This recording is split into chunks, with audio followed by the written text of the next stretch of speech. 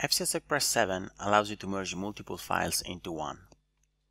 The standard way of merging files simply concatenates them into a unique file in which the original data are saved one after the other.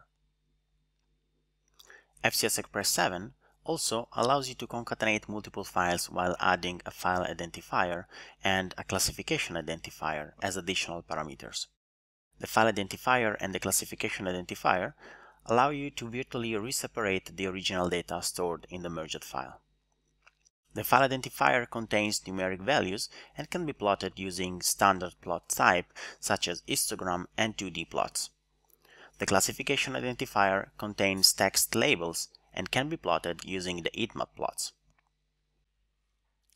File merge can be performed in FCS Express 7 in two different ways: by merging files on the fly while loading them into the data list, and by creating an actual new file via the batch export tool. Let's see the first method.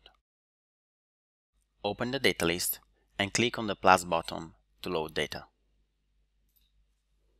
Select the file of interest and select Merge FCS File as File Format. Click Open File. Files will be added to the data list as a unique dataset. The file identifier and the classification identifier will be automatically created by FCS Express. You will be able to use the file identifier on both 2D plots and histogram, and you will be able to use the classification identifier using heatmap plots. Gates can be created on both the file identifier and the classification identifier for downstream analysis.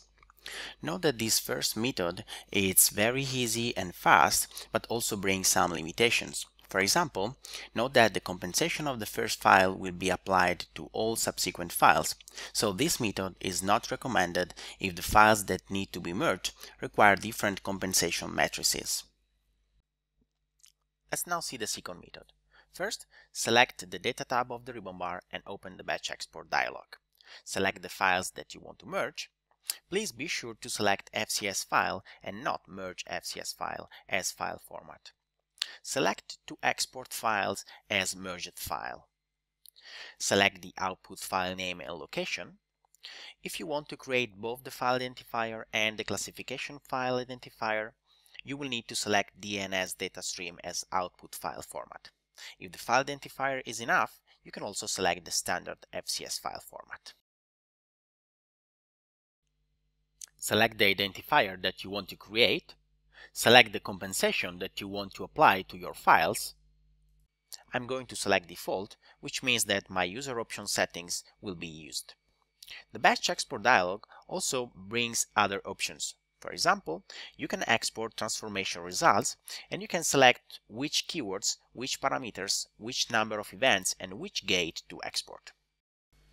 Once everything is set as you want, click on Merge. Thanks to the file identifier and the classification file identifier, file merge is suitable to compare multiple samples when dealing with titration experiments and transformations. For example, when multiple samples must be used to define tSNE or SPADE analysis across an entire dataset. If you have any question, please email us at support@thenovosoftware.com or visit us at novosoftware.com.